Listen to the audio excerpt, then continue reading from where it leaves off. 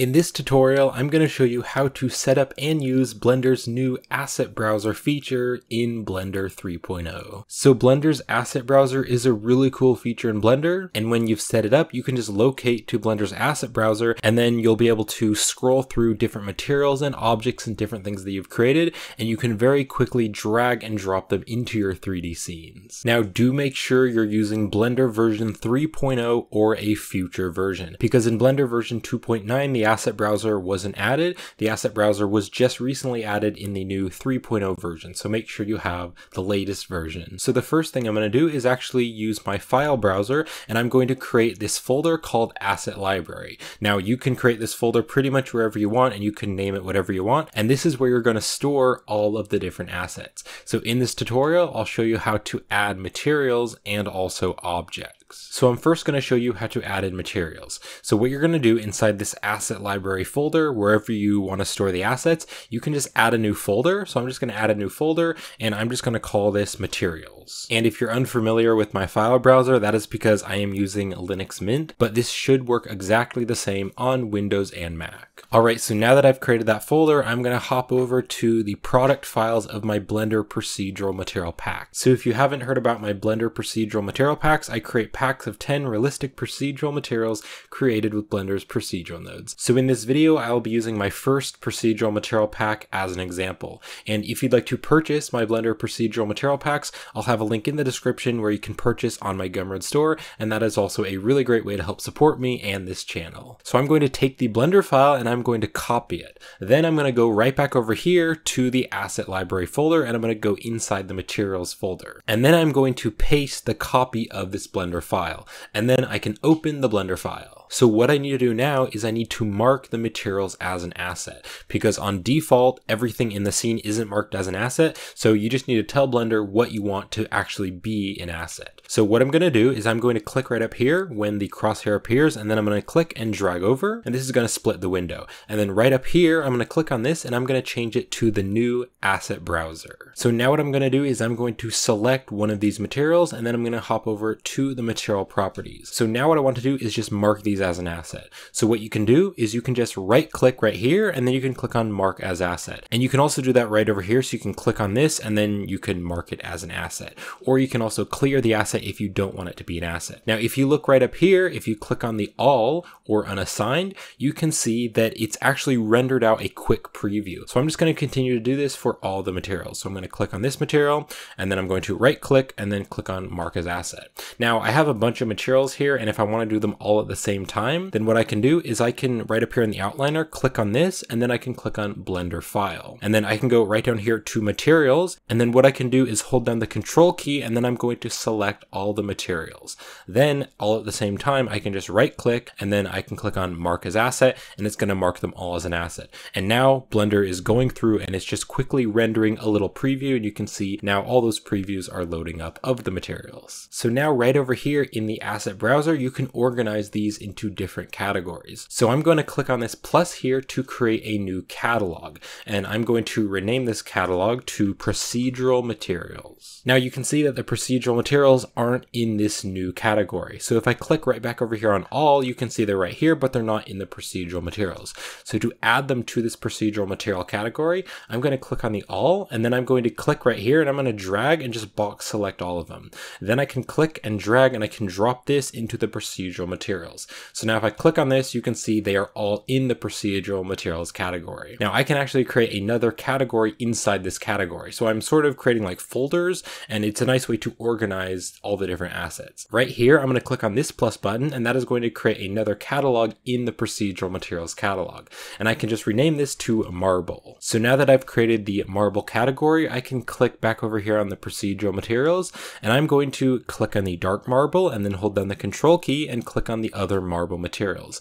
Then I can just drag and drop them into the marble category. And now if I click on the marble category, it's only going to show me the marble materials. And then I want to create another category. So back over here on the procedural materials, I'm going to click on this button to add another one. And this one I'm going to rename rock. And then if I click back over here on the procedural materials, I can drag the concrete into the rock, and then I could also drag this rock one into the rock. So now I have a rock category and a marble category, and then all of the procedural procedural materials. And then if you've created some catalogs but you want to delete them, you can just right click and then click on delete catalog, and I'll do that for this one as well, delete catalog. And then something to note, if you right click on the rock one and click on delete catalog, now if you go back to the procedural materials, you can see that the rocks aren't there.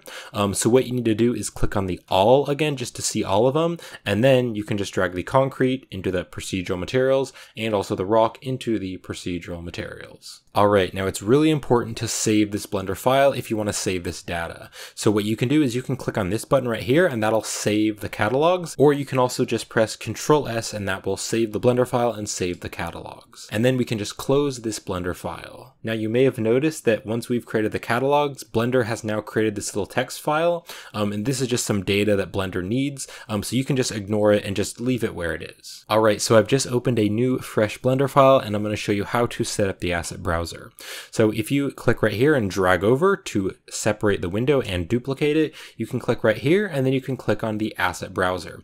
Now if you click right here and click around and look at the current file, you can see that the procedural material catalogs that we've created are not actually there. And that is because they are still just in the procedural material Blender file, but they're not in your default startup. So what you need to do is click on edit and then open up the preferences. And then just click right over here on file path and you can see that there is a tab for asset libraries. So now we need to create a path to tell Blender where we've saved the assets. So I'm going to click on this plus button right here and that is going to take me to Blender's file browser. So I now just need to locate to the folder where I have the Blender file, and I can actually just click and drag and drop the Blender file here and it's going to go to the folder. And then click on add asset library.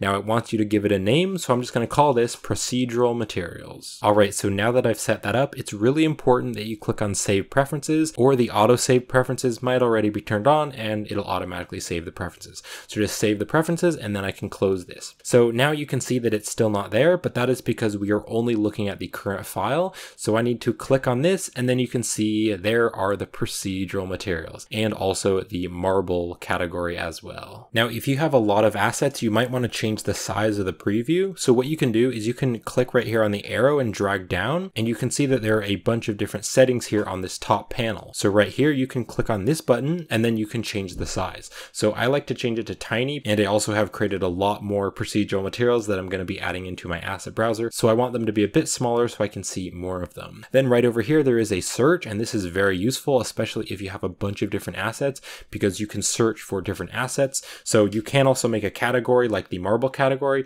but you could also in the search here start to type in marble, and as long as these have marble in the name, you can see now they're all going to show up. Now you can also filter different assets. So if you click right here, a filter is going to come up and I could choose to only see the materials but not anything else. Or if I've added objects and I don't want to see the materials, I could just turn on objects just to filter that so you can only see a certain type of asset. So I've just added in some Blender monkey heads, and what you can do is you can just click and drag and you can drop the different materials onto the objects. So this is super useful. It's very quick and you can really quickly build up your scene. Alright, so that is materials, but I also want to show you how to add in objects. So I'm going to close this Blender file and I don't need to save it. Alright, so for demonstration in this tutorial, I'm going to be using my low poly nature assets pack. So then just like we did before over in the asset library, I want to create a new folder and I want to call this low poly nature. And then I'm just going to hop into this folder and then I'm going to paste the Blender file. And then we can just open up the Blender file. And again, if you'd like to help support me and my YouTube channel, then you can also purchase these low poly nature assets on my Gumroad store. So what I'm going to do is press A to select all of the objects. And then what I'm going to do is I'm going to right click on all of them in the outliner and I'm going to click on mark as asset. And I know they've been added as assets because you can see there's a little book icon on all the objects in the outliner. So now I can just split the window and I can change this window right over here to the asset browser. And then also again, right over here I want to click and drag out just so that I can preview those other settings. And so what Blender's done is it's gone through and it's created a little snapshot of all these different objects. So now I can just do the same exact thing as the materials. So I'm going to click on the plus here and I can just rename this to low poly nature. And then what I can do is click right back over here on all, and then I can just click and drag just to box select all of those objects, and I can drop them into the low poly nature. And then again, if I want to create some sub catalogs, I can click on the plus here, and I'm going to rename this one to grass, and I can click on the plus again, I can rename this to mushrooms, and I can click on the plus again, and I can rename this to rocks. So now back over here on the low poly nature, I can just select all the rocks and I can drop them into the rock catalog. And I can also hold down my control key and click on all the mushrooms. And then I can drag and drop these into the mushroom catalog. And then also I'll do that for the grass. So we have some grass assets. I'll throw that into the grass. And then also something that's really cool is I can actually create a catalog within catalogs. So within the mushroom catalog, I can click on the plus here and then click on the plus again. And I can call this one red and then I can call this one brown. And then back over here on the mushrooms catalog, I can select these ones and I can put them in the brown, and then I can select these ones and I can put them in the red. All right, so then again, it's really important to save this Blender file. So you can click on this button right here and that is going to save it. And you can also just press Ctrl S to save the Blender file. And then I can just close this. All right, so I've opened up a new scene in Blender. And if I just split the window, I can go right here and I can change this to the asset browser. And then if you click right up here, you can see we have the procedural materials, but we don't have the low poly nature. So again, I need to click on edit and I need to open up the preferences. And then right over here under file path, I need to click on this button and that's going to open up Blender's file browser.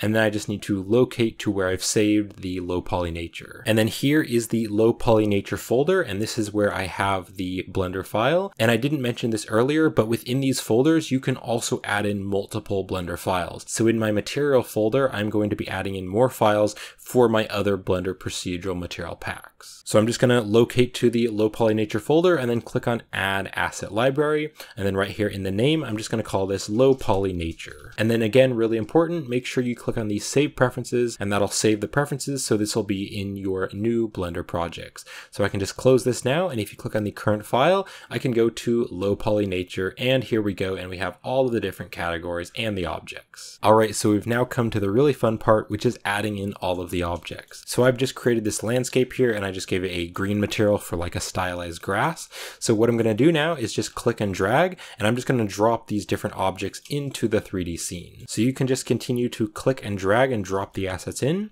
And you can see that as I'm dragging this, you can see that it's rotating to fit the level of the ground. So because this ground is kind of rotated, you can see now if I add it in, the tree is going to be a bit rotated. And then once you've added in the asset, you can scale it or rotate it and just move it around manually. And this is really cool because as you can see, I can very quickly just drag and drop in assets and I can create a cool little nature scene. Now, something important to note is that on default, these objects are going to keep the same data. So I'm just going to add in this bush right here, and then I'm just going to drag in another bush right here. And then I can just rotate these around just like that. Now, if I tab into edit mode on this bush, you can see that these other ones go into edit mode as well. And if I try to edit the bush in edit mode, you can see that the other bushes are being changed as well. And this is because on default, right up here, you can see it says append reuse data. So what this is doing is it's adding in the objects, but it's keeping the same exact data. So they're basically just a duplicate of the object. And in most cases, this is really helpful, and it also keeps the file size of the Blender file smaller. But let's say I actually want to go ahead and edit this bush and make it look a bit different. So what I could do is I could delete this, and then right up here, I want to change the append reuse data, and I'm going to instead just change it to append. So it's not going to reuse the data. So I can now just drag and drop in this bush, and I can just rotate it around. Now, if I tab into edit mode, this object has its own data. So I can just like duplicate some of these bushes, kind of move it around, maybe scale it up, and I can create a different bush, and you can see that it's not actually affecting the other bushes. And so this feature is really quite useful, but for most things, you're probably just going to leave it at append reuse data. Now, there's one more thing I wanted to let you know about in this video. Currently, you're not able to create an asset from a collection. So I've created this TV table 3D model, and this is actually a tutorial result. So I have a tutorial on how to create this. Link is in the description, but I want all the different pieces to be separate objects. And then what I've done is I've parented all the different objects to this one main controller object. Unfortunately, at the time of creating this video, you're not able to add multiple objects as one asset, and you're also not able to add a collection as one asset. But hopefully the Blender developers will add this in a later version of Blender, so if you're watching this video a little bit into the future, hopefully you can just right click on this and then you can add it as an asset, but for the time being you're not able to do that. So if I want to make this TV table an asset, what I need to do is select everything, and then I need to press Ctrl J, and Ctrl J is going to join them together so that they are all one object. And then I can just mark it as an asset. Alright, and that is going to wrap up this video on how to use Blender's asset browser. So I hope this tutorial was helpful, and thank you for watching. And again, if you'd like to help support me and this YouTube channel, then you can purchase my Blender procedural material packs, and that is a really great way to help support me and this channel. And you can also check out my Gumroad store and my Patreon page, where I have procedural materials, 3D models and assets, artwork project files, and these low poly nature assets, and more things like that on my Gumroad and Patreon. But thank you for watching, and I hope to see you in a future tutorial.